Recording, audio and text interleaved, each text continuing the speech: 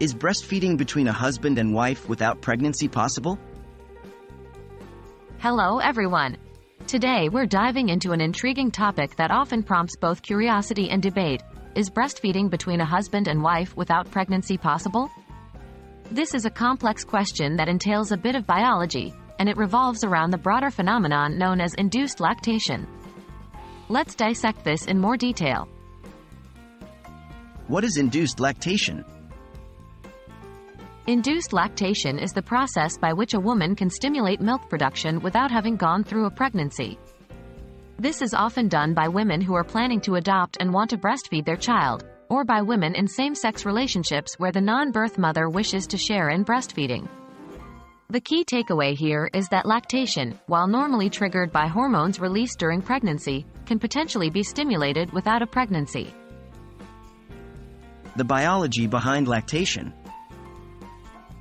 Typically, the production of breast milk is triggered by a complex interaction of hormones, including prolactin, oxytocin, estrogen, and progesterone, which are naturally released during and after pregnancy. However, physical stimulation of the breast and nipple can also trigger these hormones. This is the basis behind induced lactation. By simulating the suckling of a baby, the body can potentially be tricked into producing milk. Can a husband induce lactation in his wife?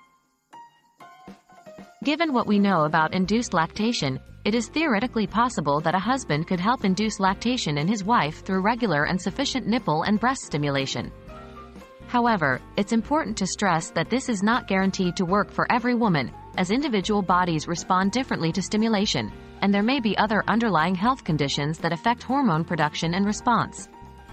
Additionally, the process can be time-consuming and may require a great deal of patience and persistence. Are there other methods to induce lactation? Yes, there are. One of the most common methods is known as the Newman-Goldfarb protocol, which involves a combination of hormone therapy and breast stimulation. It's important to consult with a healthcare provider before attempting these methods, as they can carry risks and side effects. Natural methods, including certain herbs and medications, are also sometimes used, though their effectiveness varies, and they should also be used under the guidance of a healthcare provider. In conclusion, while it's theoretically possible for a husband to induce lactation in his wife without a pregnancy, the success of this process can vary significantly between individuals and may require considerable time and effort. As always, it's best to consult with a healthcare provider before attempting induced lactation. Thanks for joining us today in this deep dive into the fascinating science of lactation.